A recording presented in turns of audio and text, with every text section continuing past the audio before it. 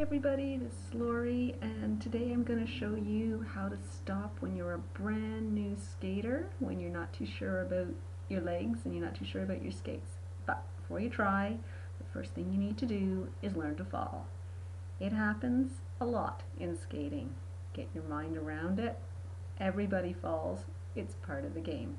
But what you can do is learn to do it safely. So I start people off just by going down on one knee, have a seat, sit down, love the ice, and when you want to get back up, just simply reverse the procedure. Because a lot of people are scared of this. Okay, now we're going to start the stop part. First thing I get my adults to do is just do simple weight shifting side to side. You'll see why in a bit. So you're standing on 2 feet and you just keep the knees loose and just gently go side to side. One knee should be bent, the other knee should be straight. Just go back and forth and get a rhythm. Don't stick your bummy out, stand tall. Okay? Then the idea is to get a little bit more knee bend every time, so you can either touch your elbows or touch your hands to your knees, just to make sure you go down a little further in the knee. Okay, next stage. Making snowballs. Well, my kids like it, my adults are a little bit indifferent to it, but the idea is you stand and now you just push out with one leg, and usually everybody will start with the right leg because it feels better, and you're going to scrape the ice with enough pressure to make little mounds of snow. So there you go with the left leg. You got to do both. I know it doesn't feel so nice doing the other leg, and then you do both together. Just do that. Make sure you're getting nice little piles of snow, and then you're ready to actually start for real. Now, my adults always want to go flying out of the starting gate like racehorses.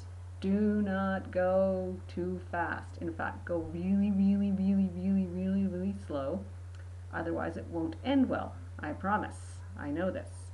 Okay, so there we are. We're at starting. Take a little bit of speed. When you're ready to stop, bend your knees and push out with both feet, just like we were doing at a standstill. Okay, now that's how it should look. Chances are the first few times you try it, it's going to look more like this. You can't quite get the pressure, but you will stop eventually, and as you get better, you'll get it right the first time.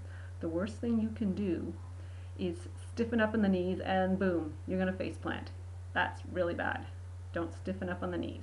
If you forget all this and it's not working, go back to square one, start making snow with both sides, with both legs together, and stay loose in the knee. And that is how to stop. Hope you enjoyed this. I had fun making it. It was a little bit scary getting it off the iPhone into the hard drive, but hey, we did it. And looking forward to making lots more videos. Have a great day. Happy skating. Bye for now.